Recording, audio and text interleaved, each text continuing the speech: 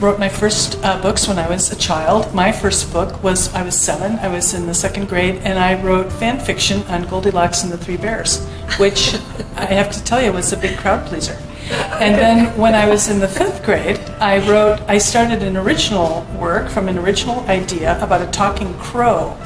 But I discovered early what has turned out to be a lifelong flaw in my understanding of structure, which was the sagging middle.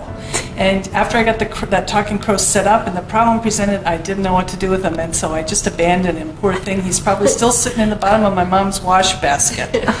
And then after that, I had a little moment when I was in high school and I was a senior and we were taking aptitude tests for college, and my aptitude test showed that the occupation best fitted to me would be a playwright, because honest to God, who ever heard of a woman in particular being a playwright? And my mother said, I think you'd be a good playwright, but I'm thinking, how do I pay the rent being that? So I didn't start writing fiction with any intent until probably about 2003,